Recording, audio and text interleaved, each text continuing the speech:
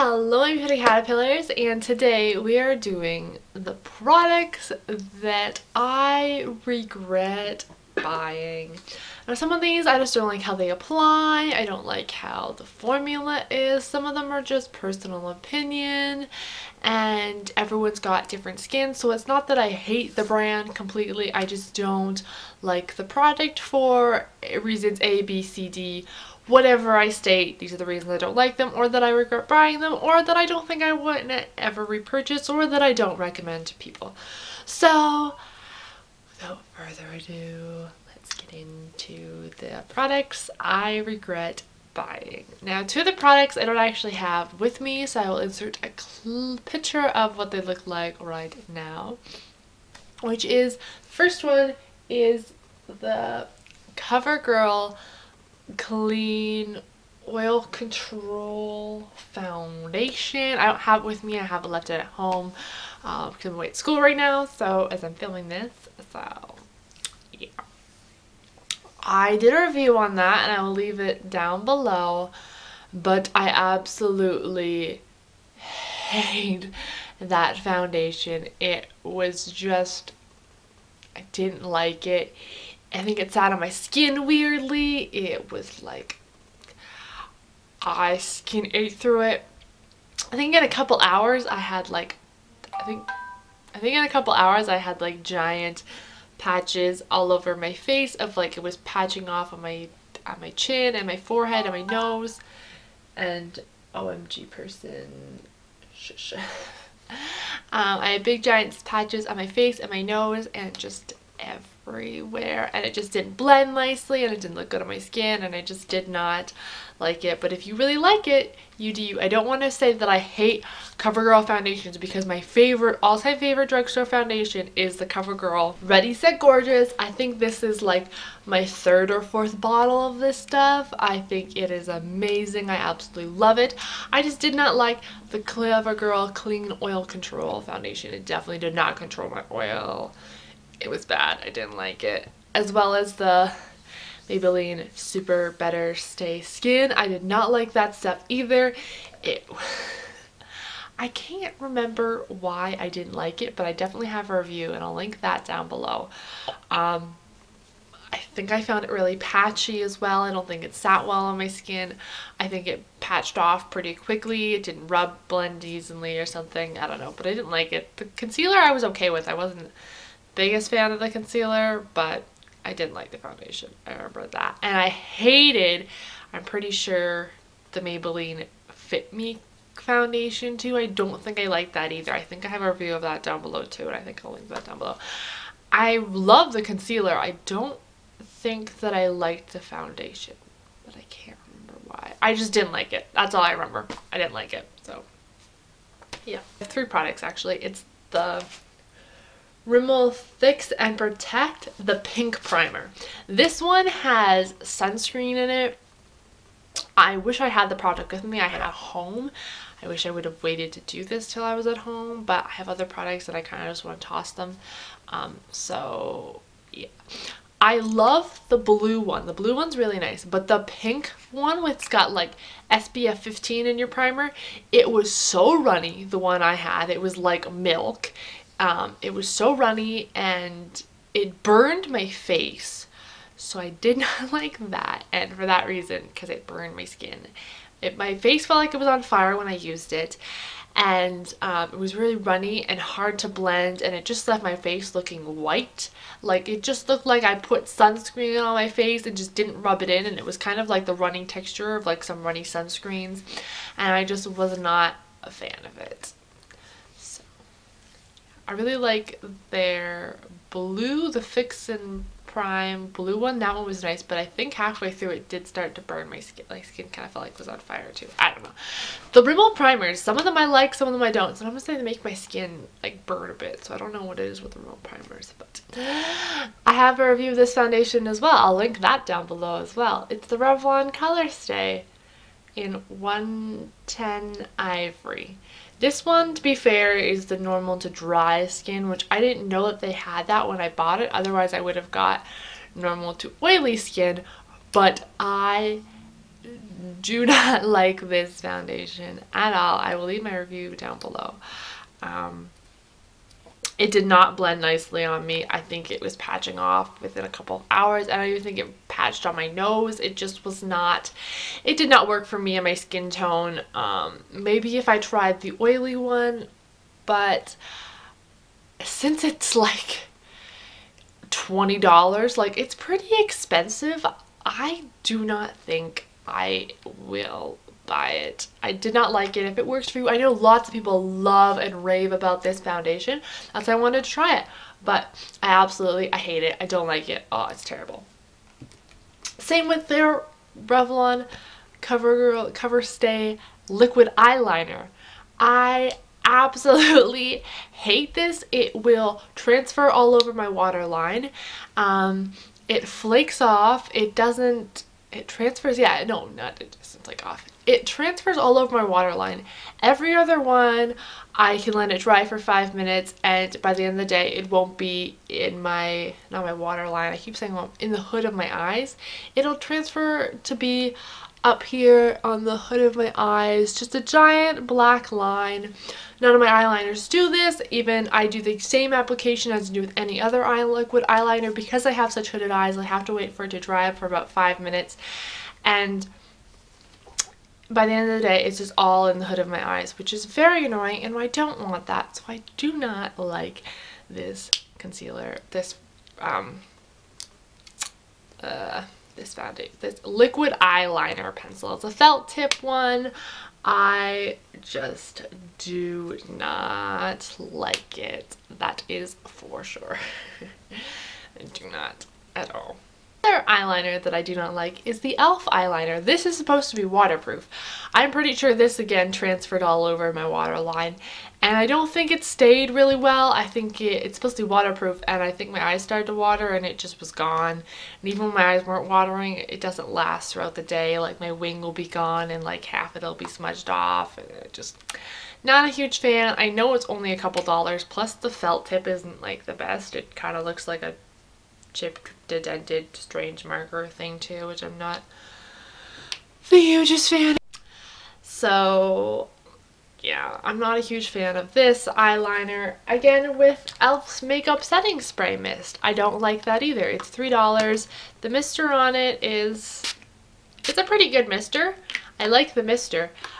This just does not help my makeup stay long. I wore it for an entire week, and I have it on a foundation that my other ones, when I use my all-time favorite Wet n Wild setting spray, would last all day. This, it was patching off within a couple hours. My blush didn't last very long. It was gone by the end of the day. Normally with that stuff, my blush will still be there. My bronzer was gone. Just everything, basically. My highlight was gone. Like everything had just kind of faded away throughout the day. And normally when I put a setting spray on, it helps like it last longer, and I prime my face, and normally those two things help make your makeup last longer. But this guy did not work for me. And I know it's only $3, but the Wet n Wild setting spray is under $5 and it's better. So for a couple dollars more, it's got a much better mister on it. Probably the same amount, maybe more product in the Wet n Wild one. I'm not 100% sure. But I still love that one over this. I do not recommend this stuff. I'm just not a fan of it.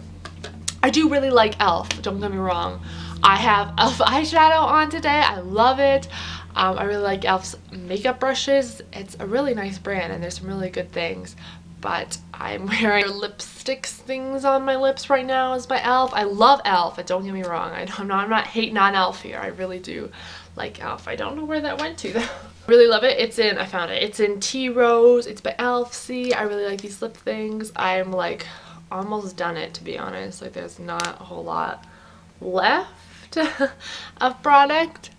I absolutely love e.l.f. e.l.f. is like an affordable makeup brand. I love it. I have a lot of e.l.f. makeup brushes. So another eyeliner thing that I don't really like, which this is a gel eyeliner, and I don't think I will repurchase this. It's okay, but it's not my favorite. You have to twist up to get the bottom to get the product. It's the Benefit Their Real Push-Up Liner. I'm just not a huge fan of this. It was on sale for $10 and I thought, hey, why not try it? It's a gel eyeliner pen and I just prefer felt tips. They're a little easier to control. I just find it gives me a better line than when I wear this. I have trouble doing my wing when I wear this. It kind of will like half do it and then it like fades away and it's just, it can break off in pieces. Then you got this big black line and then it will like, so if it falls anywhere on my face, it'll like, I try to pick it up, it'll like smudge all over my face and it just wrecks my makeup. And so for those reasons, I don't think I would purchase it, nor do I really recommend it. I'm just not a gel eyeliner kind of girl. I like felt tips eyeliner. I like liquid eyeliner more than a gel eyeliner or more than a pot eyeliner. So yeah, for that reason, I don't think I'll purchase this. So I mean, it was only $10 and it was nice to try, and I'm wearing it on my eyes today, but I'm just not a huge fan of the eyeliner. So yeah. Now another brand, I don't want you to think that I am again hating on this brand because I have about the two products that I do not like of theirs. Actually, I have another mascara that I don't actually have. I think it's like the Maybelline Sensational Lash. It's in the purple tube. I hate that stuff. It hurt my eyelashes to wear it. Like my eyelashes by the end of the day hurt, which I've never experienced that with an eyeliner.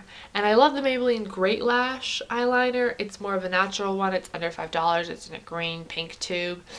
But I have a review of the Maybelline Sensational one down below, so I'll link that down below, the mascara. But it hurt my eyelashes.